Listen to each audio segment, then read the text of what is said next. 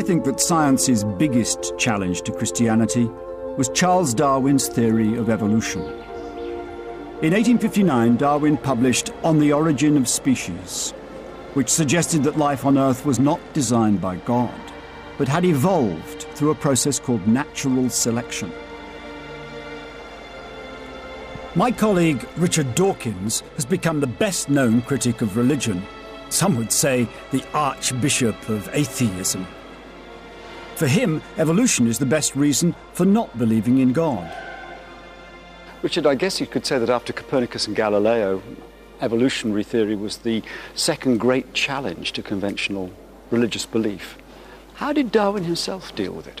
He was well aware that it was a great challenge, and he was appropriately cautious before releasing it.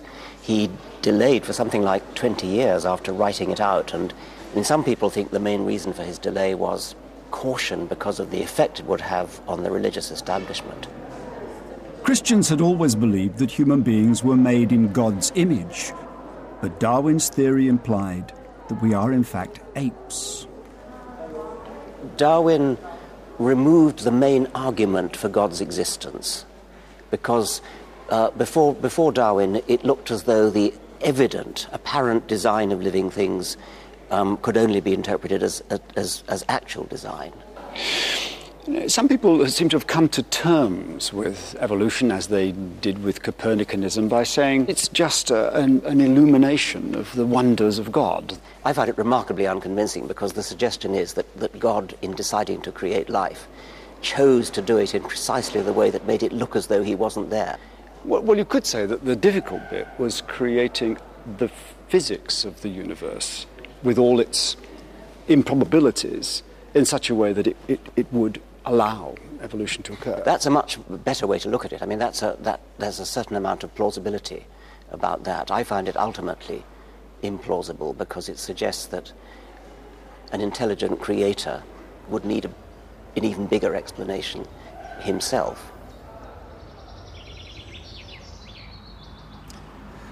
This wonderful university museum at Oxford exudes Victorian confidence in the special power of human beings. It was here in 1860 that Samuel Wilberforce, the Bishop of Oxford, defended Christianity against the onslaught of Thomas Henry Huxley, the great champion of Darwin.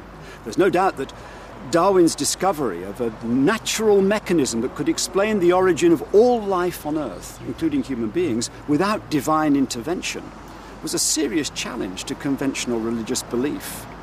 Christians are still uncertain and divided about how to respond to evolution.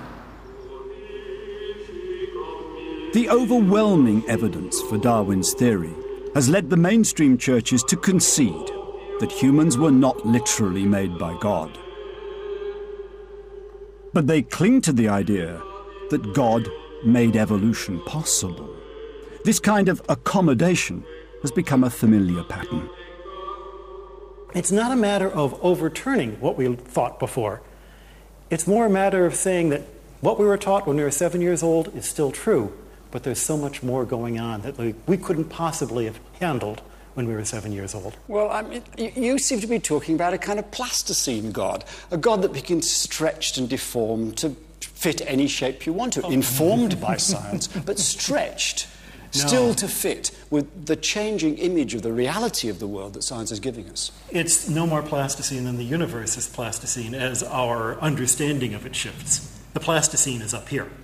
Yes. As I'm older, my mind can stretch a little bit closer to the dimensions of the God that was out there all the time.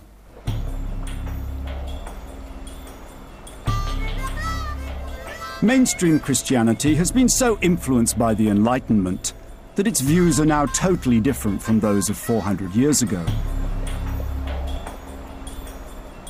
But the beliefs of some Christians in the United States have hardly changed at all. A recent poll found that almost 1/3 of Americans still believe that the biblical story of creation is literally true. It's extraordinary to think that the word fundamentalism, which we nowadays associate with extreme governments, Islamic regimes, actually originated here in the United States. I want to find out how it could be that in this secular country, built on the success of science and technology, those kinds of fundamental views of Christianity could still survive. This is Dayton, Tennessee, in the heart of the Bible Belt. In 1925, a state law was passed that made the teaching of human evolution illegal. A local teacher, John Scopes, was tried for breaking this new law. The Chicago defense lawyer Clarence Darrow was pitted against William Jennings Bryan, a former presidential candidate. The trial took place in this courtroom. Now, you have given considerable study to the Bible, haven't you, Mr. Bryan? Yes, sir, I have tried to. You claim that everything in the Bible should be literally interpreted. I believe everything in the Bible should be accepted as it is given there. Now, some is illustrative. For example, ye are the salt of the earth. Now, I would not insist that man was actually salt or had flesh of salt, but it is used in the sense of salt as saving God's people. Scopes was found guilty. His trial marked the start of a battle over the teaching of evolution that still continues in some American states. I am simply trying to protect the Word of God from the greatest atheist or agnostic in the United States. Professor Ron Numbers, who grew up near Dayton, was born into a fundamentalist Christian family. My father was a fundamentalist preacher here. The Seventh-day Adventists were the people who gave the world young earth creationism. Young Earth means what exactly? Well, that you don't believe there was anything here more than about 6,000 years. You ask about the relationship. Early fundamentalists were appalled by the diluted form of Christianity that had emerged from the Enlightenment. It was the influence of Germany, German scholarship, and some English scholarship especially, that scared the bejesus out of evangelicals in America. They would send over young scholars and they would come back tainted with this. They didn't believe in the virgin birth or the resurrection anymore. They didn't believe Moses had written the first 5 books of the Bible. It was knowledge of science that convinced Ron to abandon his beliefs.